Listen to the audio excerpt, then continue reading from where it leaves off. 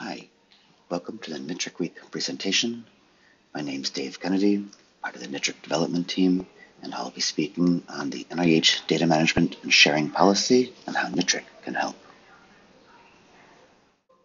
By way of overview, I will spend a little bit of time talking about the history of NITRC and also the things that have evolved over the same sort of time period.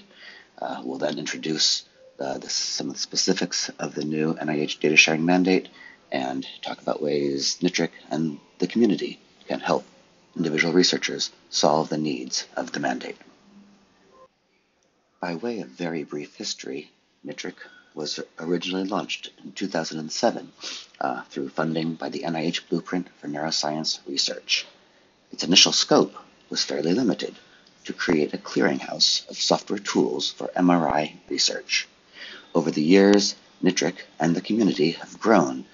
Our scope has expanded in terms of acquisition methodologies to include MR, yes, but also PET, SPECT, CT, EEG, MEG, optical imaging, clinical neuroimaging, computational neuroscience, and imaging genomics types of efforts.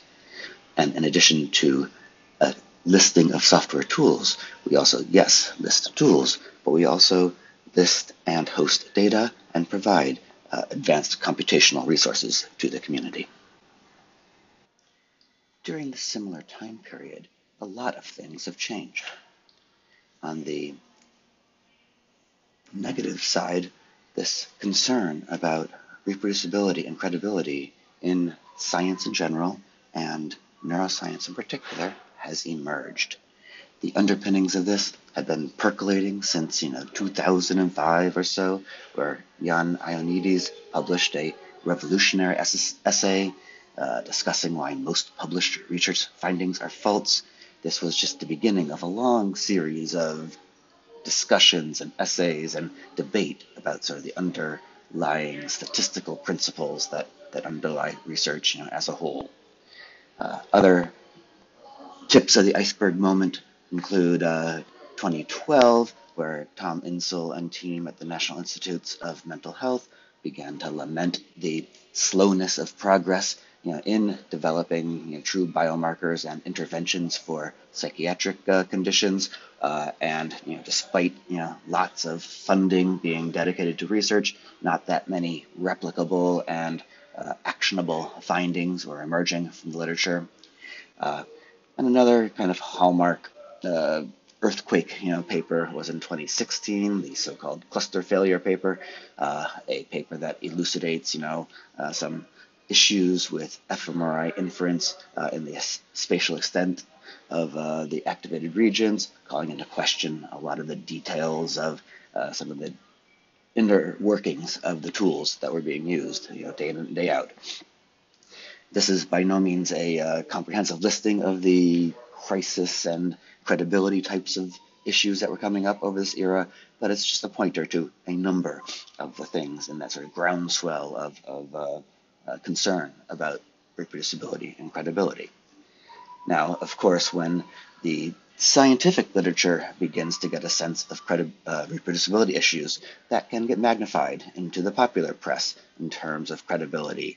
And suddenly, the Economist and the Los Angeles Times and lots of more lay and popular press begin to get a hold of this and create a good bit of havoc in the community about what exactly is going on and how trustworthy and credible the research enterprise is.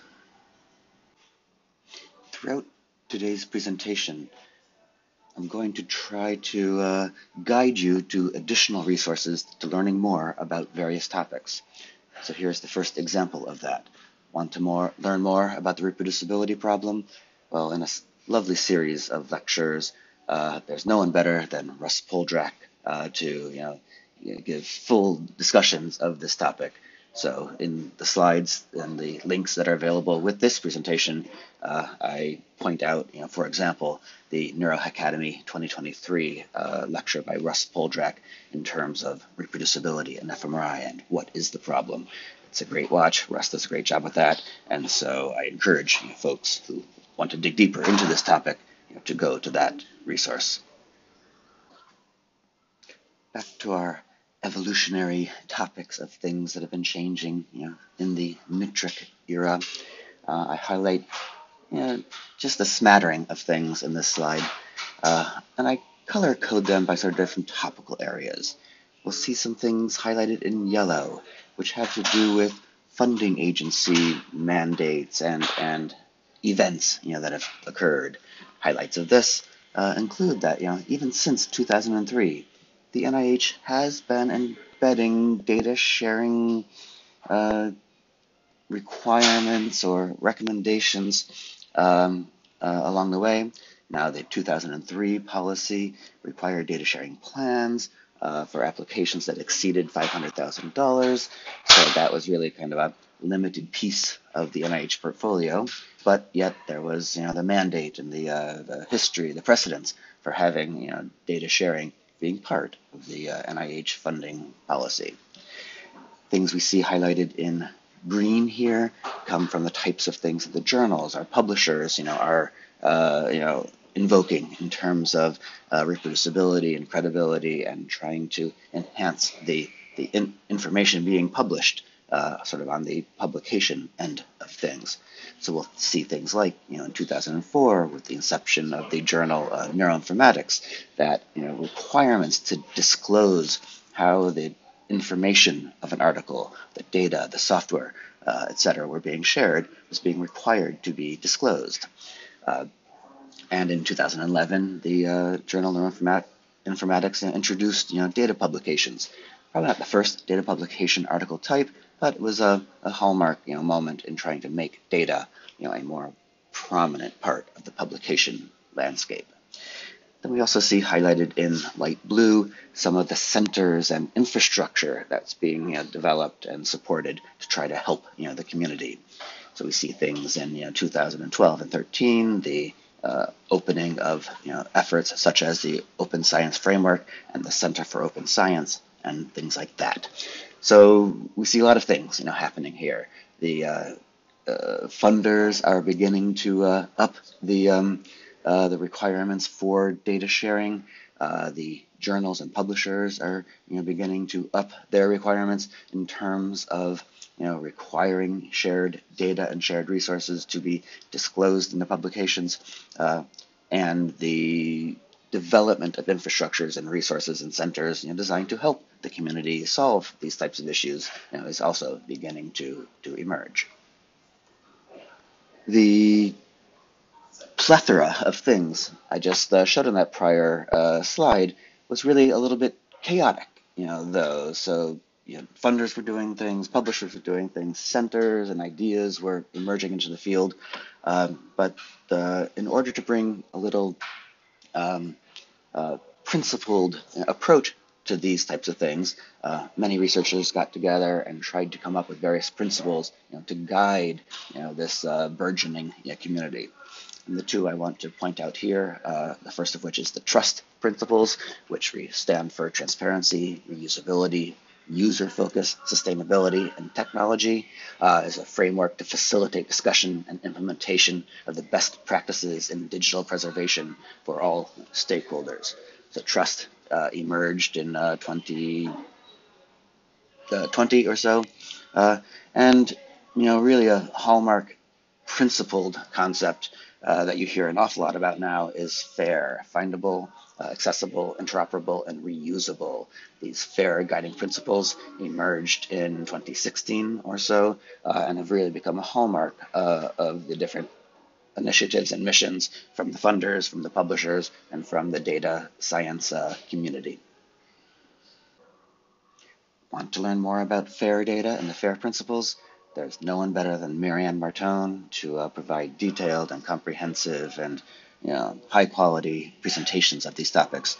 She was part of the origination of the FAIR principles, and lectures pointed to in these slides at the ABCD Repronym course or Neuro Academy provide excellent resources to learn more about FAIR data. So that previous trip down a brief historical memory lane really was designed to set us up to discussing the NIH Data Management and Sharing Plan, a new policy, much more comprehensive, that has become effective since January 25th of 2023. Because of the crisis in reproducibility and credibility that emerged, and the presence of resources to combat this, the NIH, has, decided to put its money, where its mouth is, and to try to require funded research projects to do a better job of embracing better data management and data sharing policies in order to lessen the crisis and make more significant and effective progress in the different areas of research. Under this policy, the NIH expects their investigators to plan and budget for the managing and sharing of data. Now, to some extent, everyone has been doing this, but this is now a more dedicated focus of making this an important element of the granting process. And so this reminds us that the money exists. It's not necessarily new money, but the money that a researcher gets to do research should be being used in part to budget for the management and sharing of that data. It's not an afterthought, it's part of the process itself. Now more comprehensive plans are required to be submitted for programmatic review whenever you apply for funding. And equally important, there's some teeth to this policy in the sense that not only do you have to propose a data management and sharing plan, but also there will be more oversight and checking for compliance with approved plans to make sure that investigators carry through with the plans that they propose and the plans that they get funding for. The types of elements in the policy that we'll go through in a minute really provides guidance and a really good roadmap to be explicit about questions such as what data will be shared, when will it be available, how will it be accessed by, and by who will be able to access that data. So, without further ado, let's get into the 6 elements of factors that the data management and sharing plan require investigators to address. Element 1 has to do with data type. Wants the investigators to enumerate the types and amount of data that are expected, to discuss which of these will be preserved and shared and why, and to provide reminders that data also requires metadata and other relevant data to be associated with it, as well as documentation, so that the data that is shared is most usable to the community. Element 2 addresses the related tools and software necessary to access data, again trying to be sure that data that is shared also is shared in a way that the user community has the ability to utilize that data. So we're going to dig a little bit more into the type and metadata topic in the next slide. So data type really wants to make sure that investigators disclose all of the data that will be included in our neuroimaging community. That can be including but not limited to the various imaging assessments that are done, behavioral assessments, clinical assessments, demographics, video recordings, health records, etc. Investigators are required to consider everything that is being generated by the research project. That is a data type. If that influences the conclusions and publications that will emerge from this work, then it needs to be considered and disclosed. Metadata is required. What is metadata? Metadata is data about the data. It's everything you need to know in order to make the actual data itself useful and self-describing. So in a sort of typical neuroimaging type of experiment, an MRI scan is a fine data type, but an MRI scan by itself is not truly useful unless you know lots of information, lots of metadata about that data type. What is the acquisition type? What is the resolution? What's the subject characteristics, etc. So the metadata is necessary in order to make the data useful. And so these become 2 key requirements of this element 1 of the data sharing plan. Want to learn more about metadata and the associated semantic markup that metadata helps enable in order to understand data better? Well, I recommend the ABCD Reaper-NIM lecture by David Keeter on metadata and semantic markup. Element 3 of the Data Management and Sharing Plan addresses standards. Standards are critical because, again, people who use the data you share have to be able to access it and use it. And use of standards really lowers the barriers to how people and tools can access data. Element 4 talks a lot about the when and who can access your data. It talks about selecting of a repository, about how the data within that repository will be identified and findable, and when and how long that scientific data will be made available are critical elements of element 4. Let's look at a couple of these a little bit more closely. Standards, as we said, are critical to making data usable. The neuroimaging community is very fortunate to have many standards for its different elements of data acquisition, ranging from the scanners, acquiring DICOM data, the tools often using the NIFTY datasets as a representation of that DICOM imaging data, and the BIDS, the Brain Imaging Data Standard, that helps organize data into useful ways.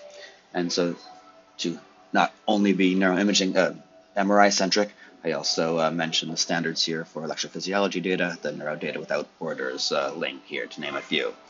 The community is encouraged to use standards where available, but however, standards may not yet be available for everything.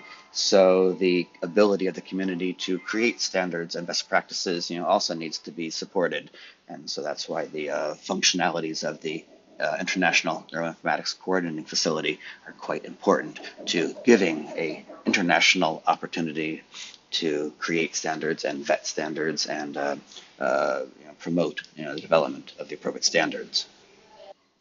When it comes to talking about element 4, data preservation, it's important to note that the neuroimaging community, again, is fortunate to have many repositories.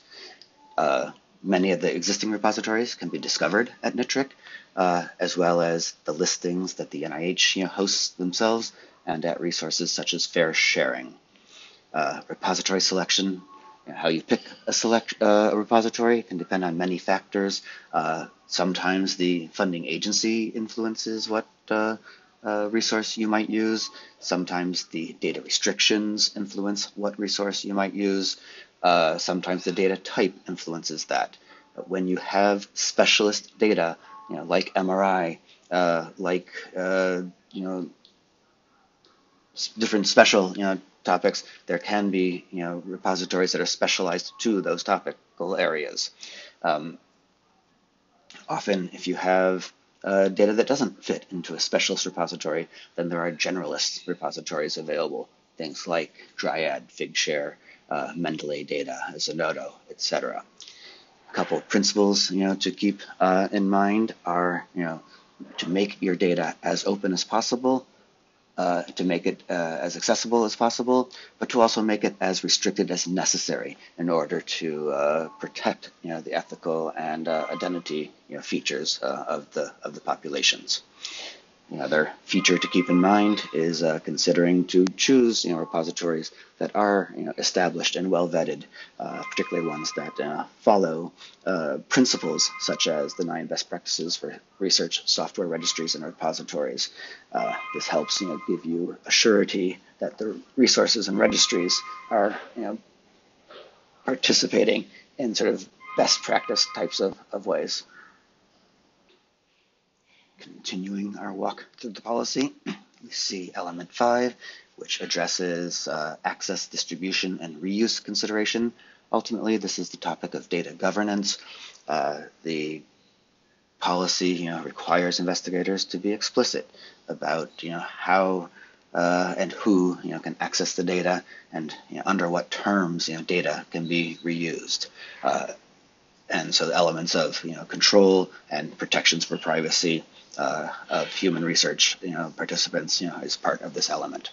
And finally, data needs to be released in ways that are overseen and managed appropriately. So again, explicit descriptions of how that will occur and need to be presented as part of the plan. Want to learn more about data governance? Highly recommend a series of lectures by Damien Ecke in the Neuro Academy set of lectures that really go into responsible data governance and getting the compliance factor into the FAIR policies. Of course, whenever we talk about data sharing and ethics, we need to make sure that we first paid attention to the consent process with our human subject participants. Consent is a challenging and rich topic. I encourage and forward you to the Open Brain Consent Initiative to learn more about consent and ways of invoking consent in ways that are most supportive of the underlying mission to be able to share research data. Now that we've had our high-level review of the elements of the data sharing and management plans, let's talk about the resources that are available to the community to help create such plans going forward. And one of the ways NITRC can help is to provide a clearinghouse of the tools and community and discussion that underlies a proper data management plan creation. To this end, NITRC is in the process of creating a data management and sharing project page at NITRC that will sort of play this clearinghouse role of pointing investigators to the resources and to the discussions and provide a forum for conversation and work together. So encourage you to follow the link in this presentation and play along as that resource gets created. The NIH itself makes a number of videos and instructions available about the policy and its intent and the expectations for planning and success in that area. So we encourage folks to take advantage of that as well. A valuable resource that's also already out there from the California Digital Library is called the DMP tool that helps users create data management plans and is aware of the requirements of different plan types, can help walk users through that. So these are just the tip of the iceberg. This is a coming attractions promotion to help the community aggregate these informations, collect them into a centralized place so that individuals can meet the requirements more efficiently through clearinghouses such as the NITRC page. With that, I'd like to thank you for listening to this little presentation on the data management plan and how NITRC can help, and acknowledge our funders and our NITRC development team and the various resources that we build upon. Thank you again for listening, and I hope you have a great NITRC week.